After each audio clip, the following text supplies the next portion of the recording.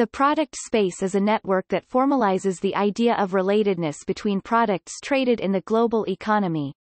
The network first appeared in the July 2007 issue of Science in the article, "The Product Space Conditions the Development of Nations," written by Cesar A. Hidalgo, Bailey Klinger, Ricardo Hausmann, and Albert Laszlo Barabasi.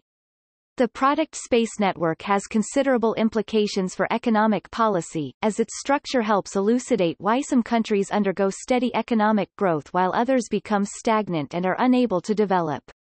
The concept has been further developed and extended by the Observatory of Economic Complexity, through visualizations such as the Product Exports Tree Maps and new indexes such as the Economic Complexity Index (ECI), which have been condensed into the Atlas of Economic Complexity. From the new analytic tools developed, Hausmann, Hidalgo and their team have been able to elaborate predictions of future economic growth.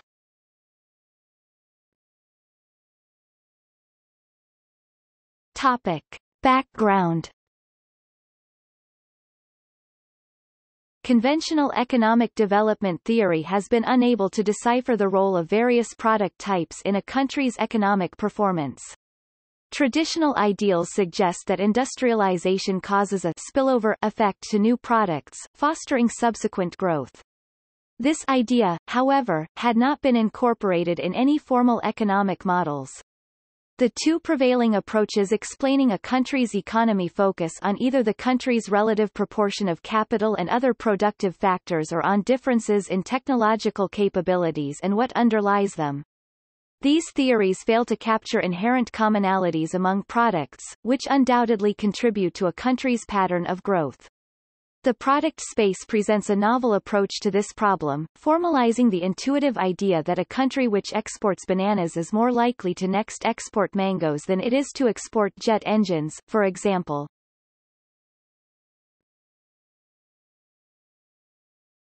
Topic: The forest analogy. The idea of the product space can be conceptualized in the following manner: consider a product to be a tree, and the collection of all products to be a forest. A country consists of a set of firms, in this analogy, monkeys, which exploit products, or here, live in the trees. For the monkeys, the process of growth means moving from a poorer part of the forest, where the trees bear little fruit, to a better part of the forest. To do this, the monkeys must jump distances, that is, redeploy physical, human, and institutional capital to make new products. Traditional economic theory disregards the structure of the forest, assuming that there is always a tree within reach. However, if the forest is not homogeneous, there will be areas of dense tree growth in which the monkeys must exert little effort to reach new trees, and sparse regions in which jumping to a new tree is very difficult. In fact, if some areas are very deserted, monkeys may be unable to move through the forest at all. Therefore, the structure of the forest and a monkey's location within it dictates the monkey's capacity for growth. In terms of economy, the topology of this product space impacts a country's ability to begin producing new goods.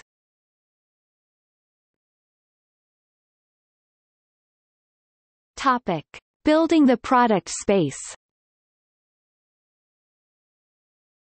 There exists a number of factors that can describe the relatedness between a pair of products: the amount of capital required for production, technological sophistication, or inputs and outputs in a product's value chain, for examples. Choosing to study one of these notions assume the others are relatively unimportant. Instead, the product space considers an outcome-based measure built on the idea that if a pair of products are related because they require similar institutions, capital, infrastructure, technology, etc., they are likely to be produced in tandem. Dissimilar goods, on the other hand, are less likely to be co-produced. This a posteriori test of similarity is called proximity. Topic: The concept of proximity. The product space quantifies the relatedness of products with a measure called proximity. In the above tree analogy, proximity would imply the closeness between a pair of trees in the forest. Proximity formalizes the intuitive idea that a country's ability to produce a product depends on its ability to produce other products. A country which exports apples most probably has conditions suitable for exporting pears. The country would already have the soil, climate, packing equipment, refrigerated trucks, agronomists, phytosanitary laws, and working trade agreements. All of these could be easily redeployed to the pear business. These inputs would be futile, however, if the country instead chose to start producing a dissimilar product such as copper wire or home appliances.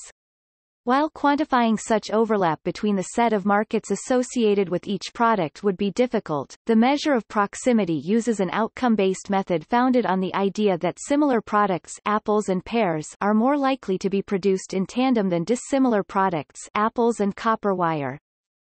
The RCA is a rigorous standard by which to consider competitive exportation in the global market.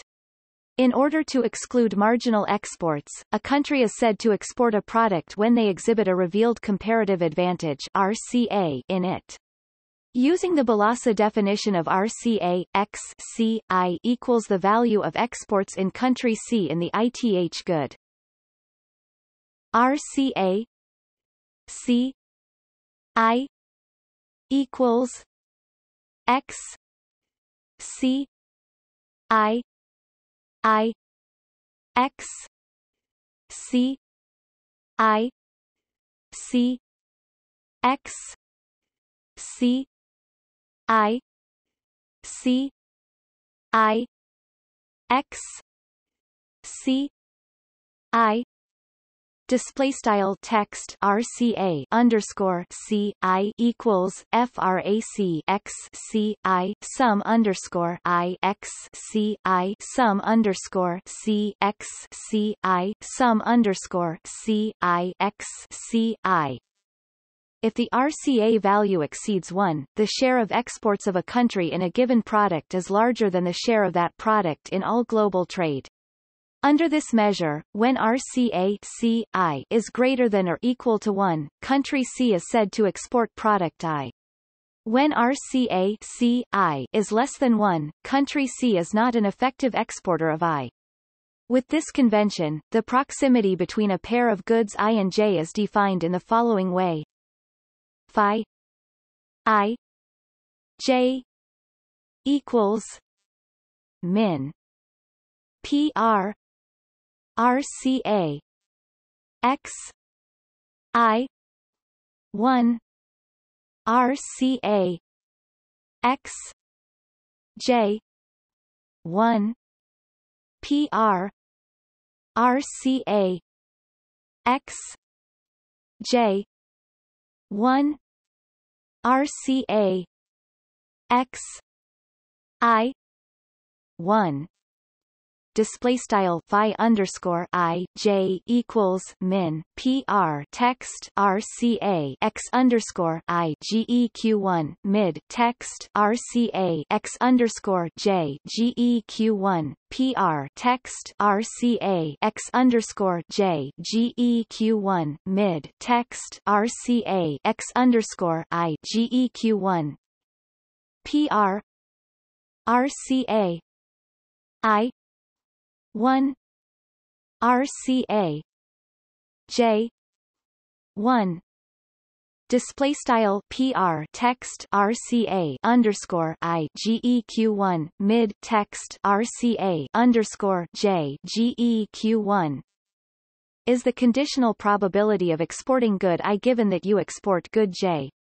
By considering the minimum of both conditional probabilities, we eliminate the problem that arises when a country is the sole exporter of a particular good, the conditional probability of exporting any other good given that one would be equal to 1 for all other goods exported by that country.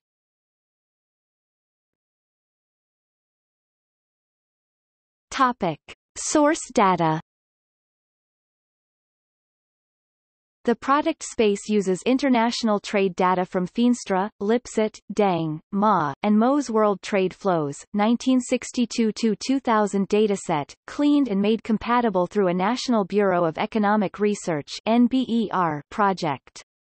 The dataset contains exports and imports both by country of origin and by destination. Products are disaggregated according to the Standardized International Trade Code at the 4-digit level SITC4. Focusing on data from 1998 to 2000 yields 775 product classes and provides for each country the value exported to all other countries for each class. From this, a 775 by 775 matrix of proximities between every pair of products is created.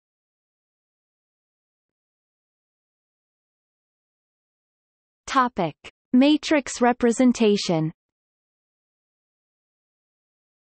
Each row and column of this matrix represents a particular good, and the off-diagonal entries in this matrix reflect the proximity between a pair of products. A visual representation of the proximity matrix reveals high modularity. Some goods are highly connected and others are disconnected. Furthermore, the matrix is sparse. 5% of its elements equal 0, 32% are less than 0.1, and 65% of the entries are below 0.2. Because of the sparseness, a network visualization is an appropriate way to represent this dataset.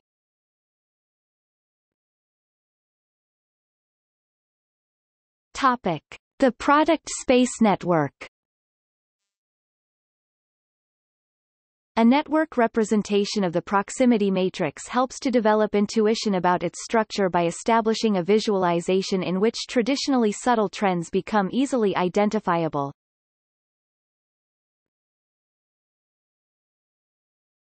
Topic: Maximum spanning tree.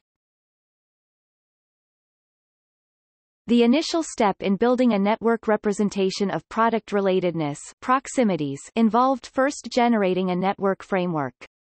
Here, the maximum spanning tree (MST) algorithm built a network of the 775 product nodes and the 774 links that would maximize the network's total proximity value.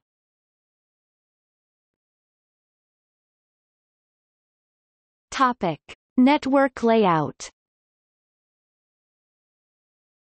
The basic skeleton of the network is developed by imposing on it the strongest links which were not necessarily in the MST. By employing a threshold on the proximity values, they chose to include all links of proximity greater than or equal to 0.55. This produced a network of 775 nodes and 1,525 links. This threshold was chosen such that the network exhibited an average degree equal to 4, a common convention for effective network visualizations. With the framework complete, a force-directed spring algorithm was used to achieve a more ideal network layout. This algorithm considers each node to be a charged particle and the links are assumed to be springs. The layout is the resulting equilibrium, or relaxed, position of the system. Manual rearranging untangled dense clusters to achieve maximum aesthetic efficacy. Topic: Node and link attributes. A system of colors and sizing allows for simultaneous assessment of the network structure with other covariates. The nodes of the product space are colored in terms of product classifications performed by Lemur, and the size of the nodes reflects the proportion of money moved by that particular industry in world trade. The color of the links reflects the strength of the proximity measurement between two products. Dark red and blue indicate high proximity, whereas yellow and light blue imply weaker relatedness. There are also other types of classifications applied to the product space methodology, as the one proposed by Lal, which classificates the products by technological intensity.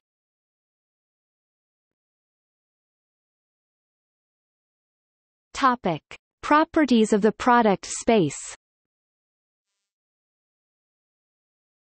In the final product space visualization, it is clear that the network exhibits heterogeneity and a core periphery structure. The core of the network consists of metal products, machinery, and chemicals, whereas the periphery is formed by fishing, tropical, and cereal agriculture.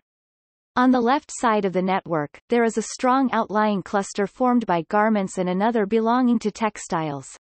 At the bottom of the network, there exists a large electronics cluster, and at its right mining, forest, and paper products. The clusters of products in this space bear a striking resemblance to Lemur's product classification system, which employed an entirely different methodology. This system groups products by the relative amount of capital, labor, land, or skills needed to export each product. The product space also reveals a more explicit structure within product classes.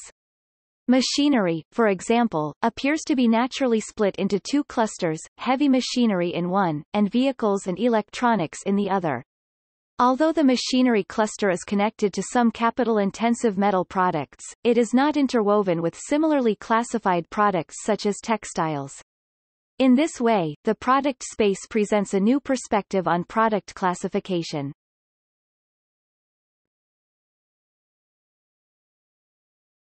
Topic: Dynamics of the product space. The product space network can be used to study the evolution of a country's productive structure. A country's orientation within the space can be determined by observing where its products with RCA greater than 1 are located. The images at right reveal patterns of specialization. The black squares indicate products exported by each region with RCA greater than 1.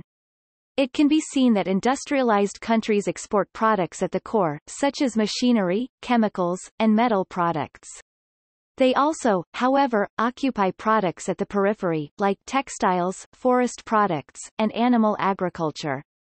East Asian countries exhibit advantage in textiles, garments, and electronics. Latin America and the Caribbean have specialized in industries further towards the periphery, such as mining, agriculture, and garments. Sub-Saharan Africa demonstrates advantage in few product classes, all of which occupy the product space periphery. From these analyses, it is clear that each region displays a recognizable pattern of specialization easily discernible in the product space.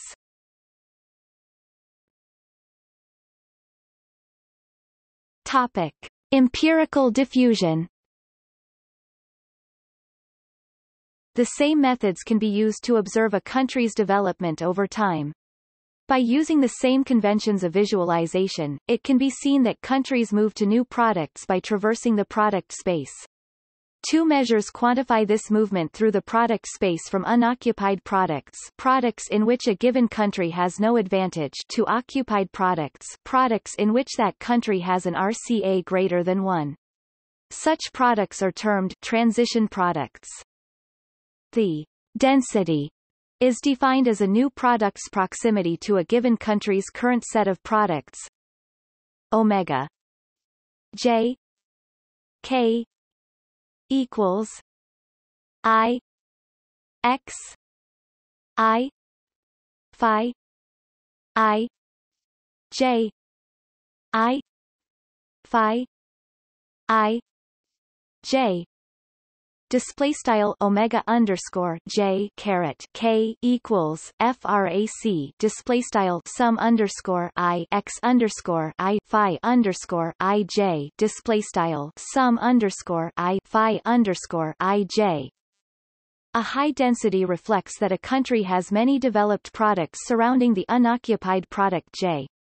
It was found that products which were not produced in 1990 but were produced by 1995 transition products exhibited higher density, implying that this value predicts a transition to an unoccupied product. The discovery factor measurement corroborates this idea.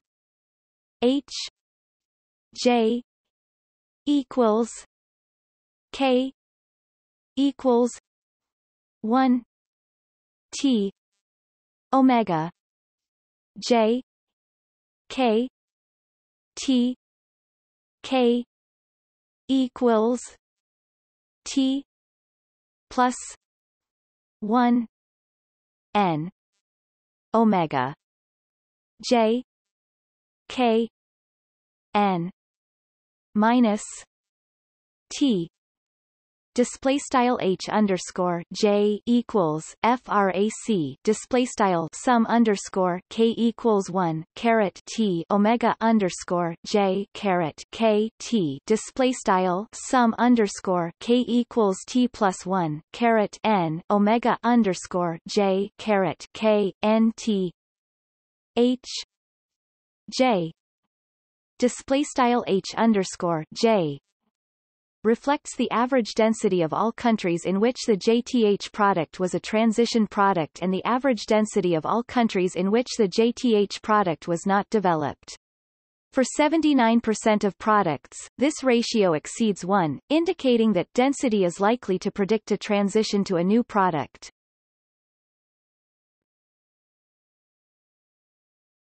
Topic: Simulated diffusion.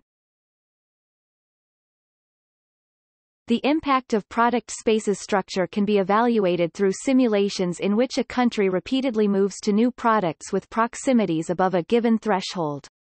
At a threshold of proximity equal to 0.55, countries are able to diffuse through the core of the product space, but the speed at which they do so is determined by the set of initial products.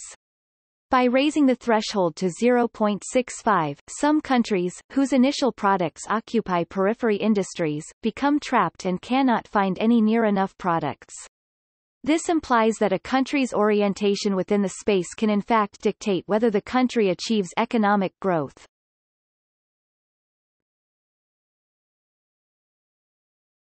Topic: Future work. Although the dynamics of a country's orientation within the network has been studied, there has been less focus on changes in the network topology itself. It is suggested that changes in the product space represent an interesting avenue for future work. Additionally, it would be interesting to explore the mechanisms governing countries' economic growth, in terms of acquisition of new capital, labor, institutions, etc., and whether the co-export proximity of the product space is truly an accurate reflection of similarity among such inputs.